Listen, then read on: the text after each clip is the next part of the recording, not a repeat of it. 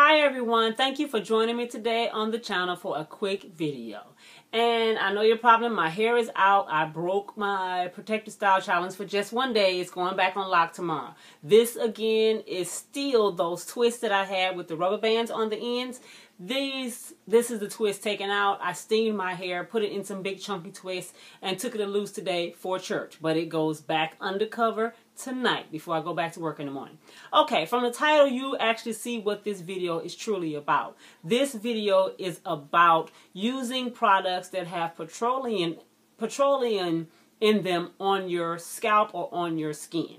And I got 3 different ones in my hands, and I just want to say, if you use one, you can use the other. None of them can be very beneficial to your scalp or your skin, period. They can clog your pores.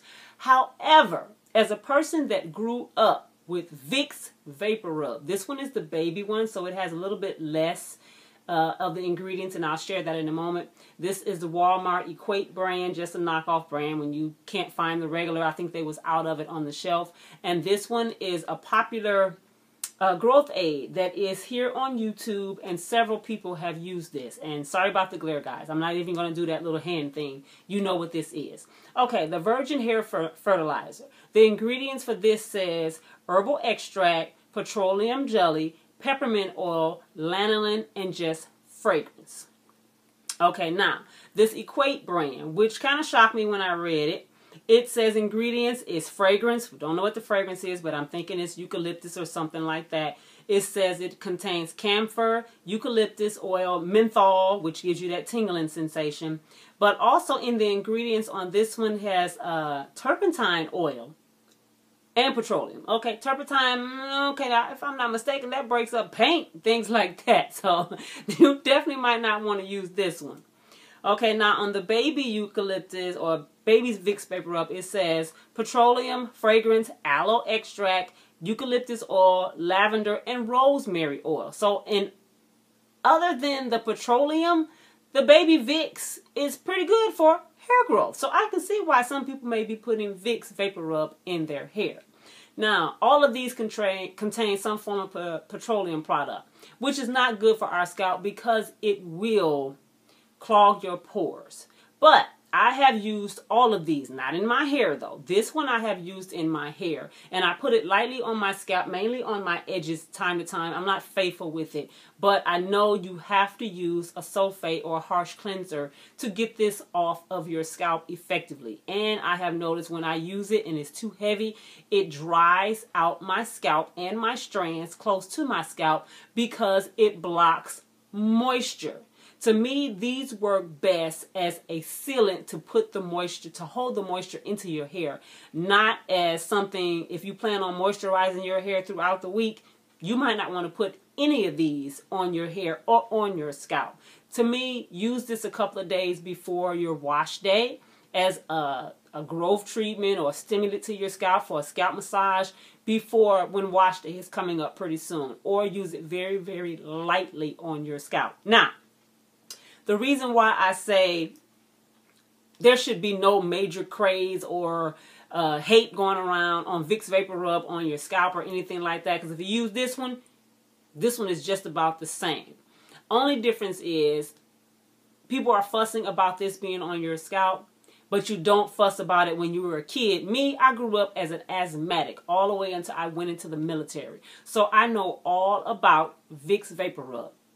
The reason why this works good as a growth aid is because of the menthol and the peppermint and the eucalyptus in it. Same thing that is in this, same thing that's in my homemade hair butter and pretty much everybody's homemade hair butter. Tea tree, peppermint oil, rosemary oil, those things stimulate our scalp because they cause blood flow to shoot to our scalp.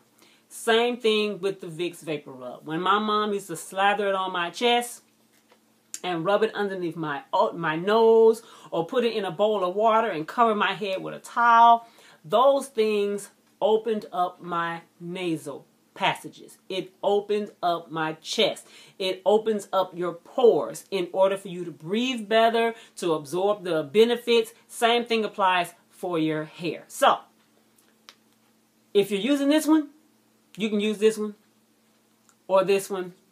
They both can have adverse effects with some benefits. But I'm not going to put this one on my scalp. That's not going to happen. I'll just use my regular hair butter that I create and put the essential oils in it. And I'll use the fertilizer. And this one I use very, very small amounts of it. And I actually dilute it down into my regular hair butter or my hair grease that has more natural ingredients. So it's not that much of it on my scalp.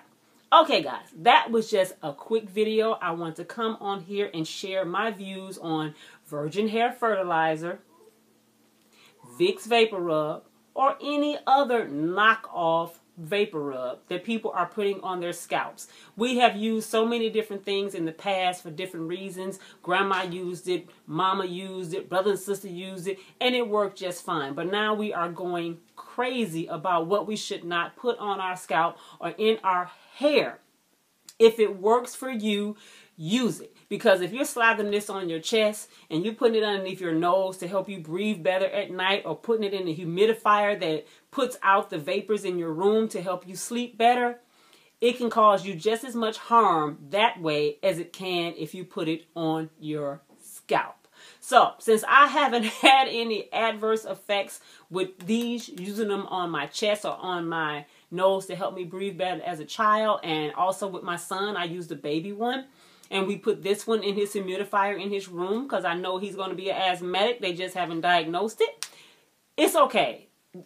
We need to stop being so serious about our hair care. It's just hair. It's dead anyway. We're just trying to keep it from coming off of our scalps. Just remember that, guys. Don't take it so seriously. Have a little fun with your hair. It's okay. If you have a setback, rewind and start all over. Okay, that's just my little dig in there on using petroleum products on your hair and your scalp. They are not for everyone, but some people can use them with success. More power to you.